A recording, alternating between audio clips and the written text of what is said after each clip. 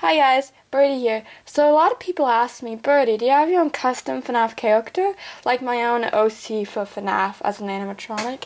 And up until now the answer has been no. But I've decided to make my own character and I'm going to make a custom of it. So I'm going to be using this base, and no, I'm not like destroying my vents, and this is just a double I have. And I'm going to be making my own FNAF character using this. So it's going to be my design. I'm going to keep the colors and design pretty simple. I don't want to go too extravagant because I'm trying to keep it basic. Like a lot of the other FNAF characters, they don't have like a huge color scheme. So, yeah. This tutorial is probably going to be a bit faster than my customizing Rainbow and Golden Freddy. I'm not going to really talk, more just show you what I'm doing. So, let's get started.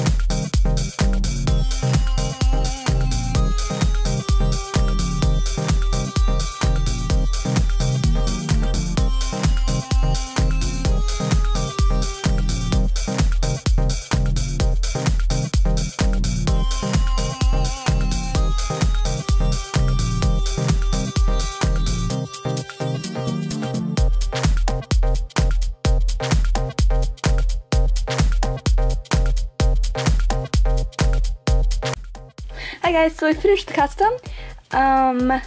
Just a quick little look.